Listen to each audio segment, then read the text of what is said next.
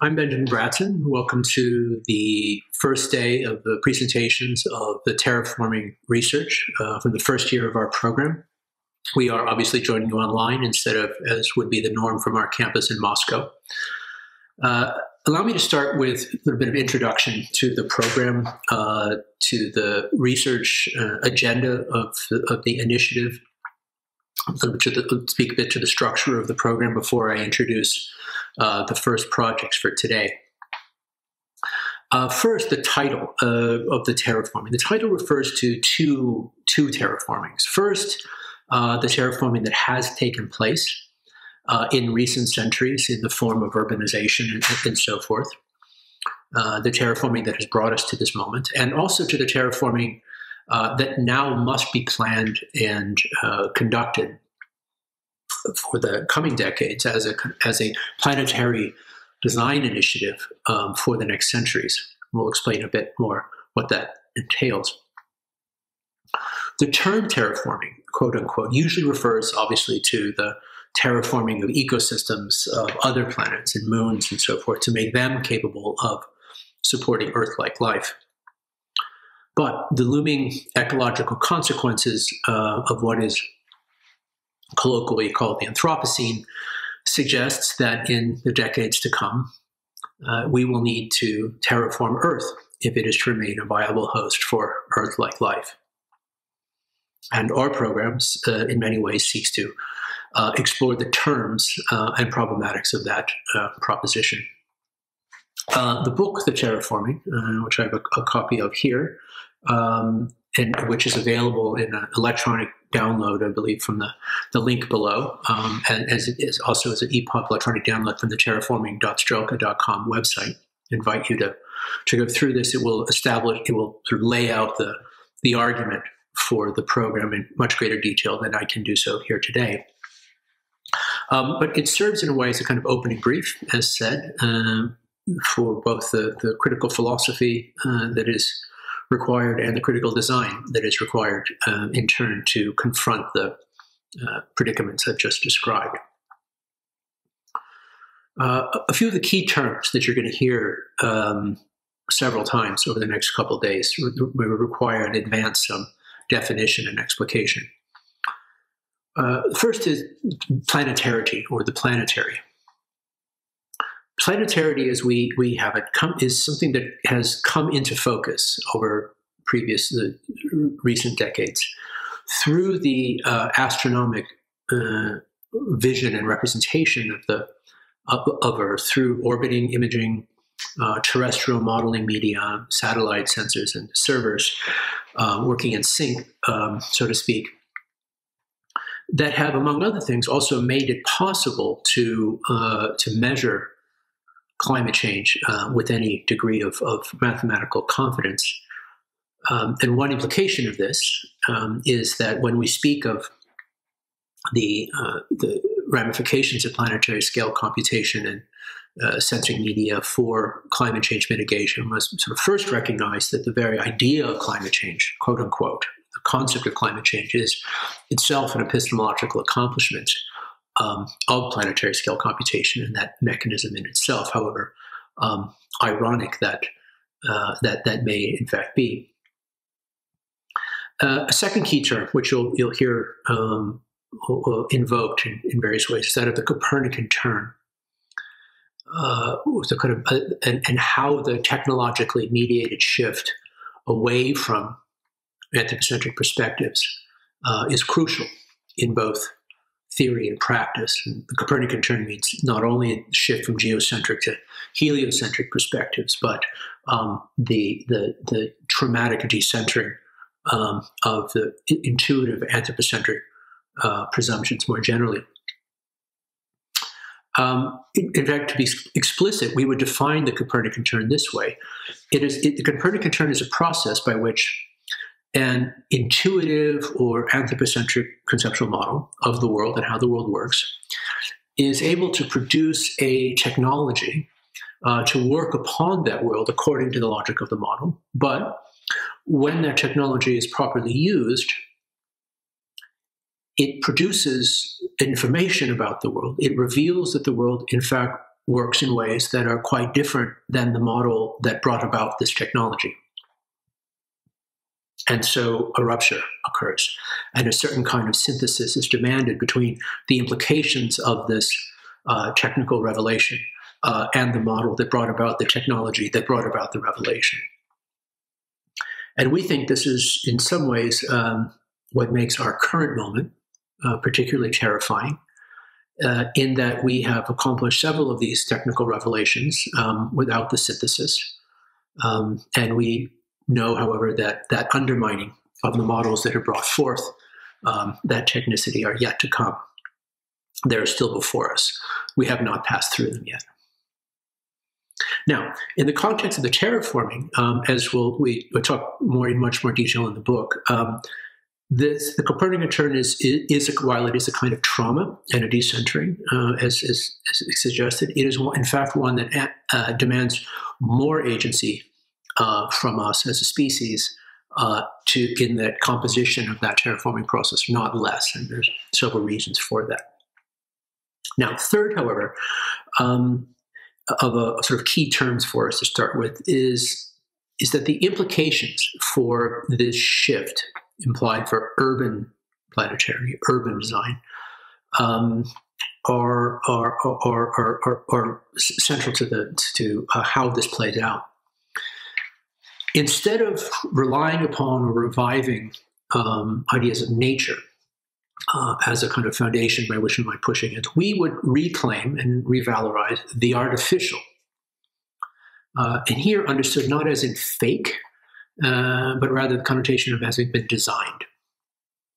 The artificial as a foundation for which that would link the mitigation of anthropogenic climate change to the geopolitics of automation. Indeed, we would argue that the circumstance of anthropogenic climate change demands an equally anthropogenic response, and that the sooner that we allow for that, the better. So what kind of urbanism do we propose? It is an urbanism that is pro-planning, pro-artificial, anti-collapse, pro-universalist in the sense of an emergent and inclusive condition defined by the shared physical limits of the planet, a deparochialized, deprovincialized universal. It is anti-totality, pro-materialist, anti-Leviathan, anti-mythology, and pro-egalitarian distribution. The questions of geotechnology, geoeconomics, geonomos, geoecology are situated in that point between how the world appears to us and how we appear to the world, how it gazes back at us through the technologies that we've made to see it. The research program is prefigurative, speculative in a specific sense. We are trying to ask and use the tools of design representation and theoretical explication, and indeed prose and text, to ask foundational questions. But the prefigurative is more in the mode of simulation than of symbolic performance. Our goal is towards the contribution of a viable plan, but also the refusal of bad plans as necessary.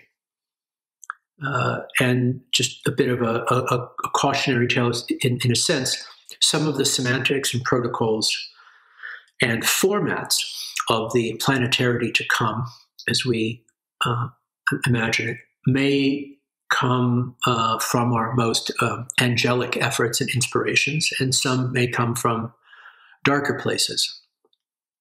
And that, within the context of our research, is allowed for. So, fair warning on that. Let me talk very quickly about the program itself, the architecture of the think tank.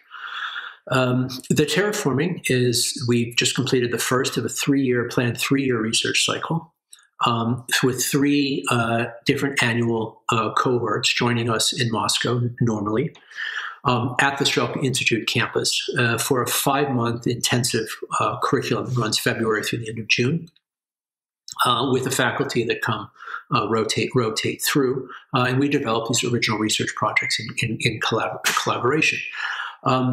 The program is based in Moscow, and it indeed the sort of vast and the vast expanse of Russian territory that is our site condition. And it's from that particular perch that we look up, as you'll see, out into space, and from space back down to Earth in order to orient or disorient, as the case may be, what the planetary and planetarity should mean.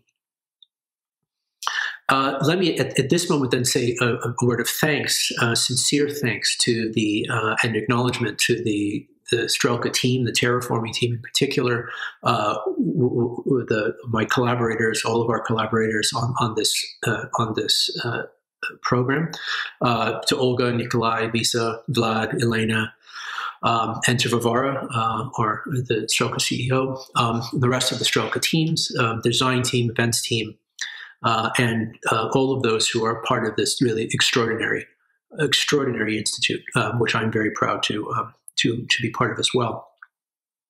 I mentioned the faculty that have come through the program.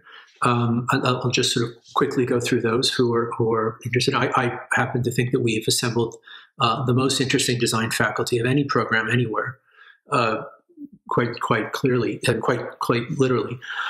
Those faculty include Helen Hester, Jussi Parikka, Kim Stanley Robinson, Lisa Masseri, all four of whom you will hear from in keynote addresses over the next couple of days. Nick Cernchek, Xin Liu, Metahaven, Design Earth, Liam Young, Robert Petrushko, Holly Herndon, Matt Dryhurst, Jeff Mena, Holly Jean Buck, Angelina Davidova, Sofia Gavrilova, Denis Vientov, and many others along the way who have joined us both in person and remotely. It's an extraordinary group of people, of minds, and we're grateful for their participation in our initiative here. As given the pandemic circumstances in which we find ourselves, obviously the first year the program didn't go, the sequence and the plot line didn't develop quite as we intended. But I think the extraordinary quality of the work that you will see over the next couple of days is due primarily to the rigor and commitment and tenacity of our researchers who have developed it under less than ideal circumstances, but I think have done a really extraordinary job. For those who wish to follow up a little bit deeper, again in the links below, you'll find a PDF to the program book for today, which will give some summaries of the projects that we'll be presenting over today and tomorrow. The email apply at strelka.com, which is our all-purpose contact list for those who would like to add their names to the mailing list or are interested in applying to the program next year. We will, for the next second and third years, our admissions will be open later this year.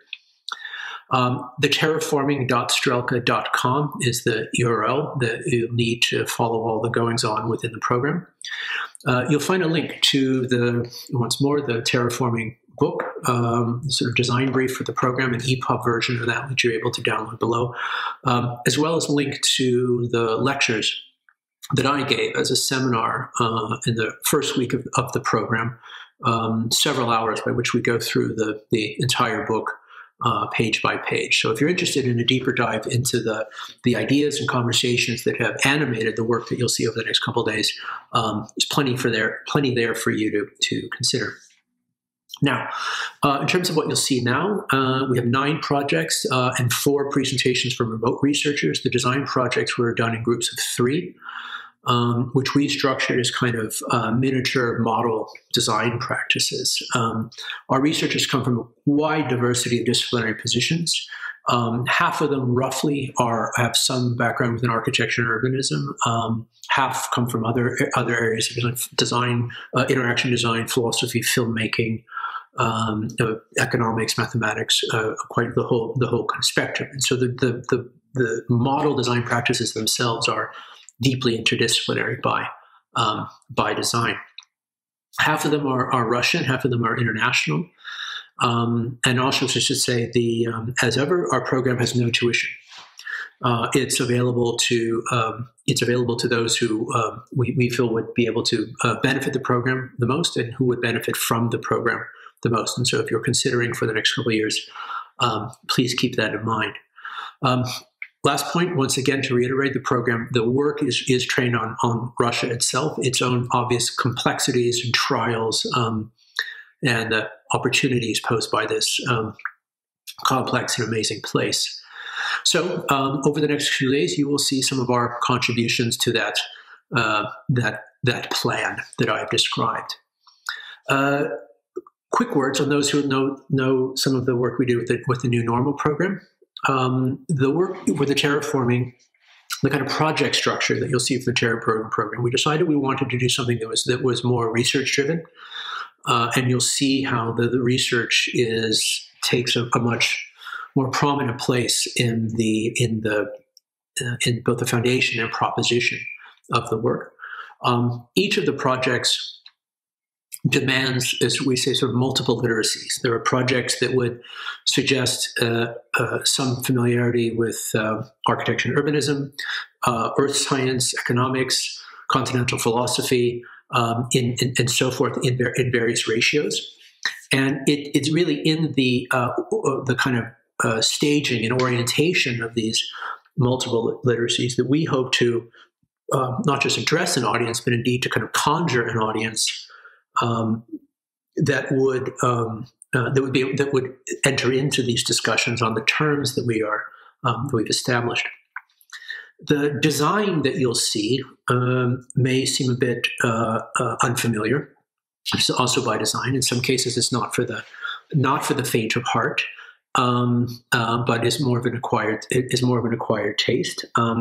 But that challenge that is intrinsic in that is, we think, well worth the payoff. So get comfortable. We have plenty of work to share with you over the next 2 days. And yet still, it really, to us, really feels like just a summary of the conversations that we've been able to develop over the time. So today, our program, as you see, we will first from the project Bury the Sky, which I'll introduce in a moment. We'll then do the project Cosmos Law. We will hear from then one of our remote researchers, Luke Jones. Our first keynote from Lisa Masseri. Backcasting Kardashev 1. Pharmacon Landscape. We'll then another remote researcher, Rachel Hill. The project Green Military New Deal. And finally, keynote from Kim Stanley Robinson at the end of the day.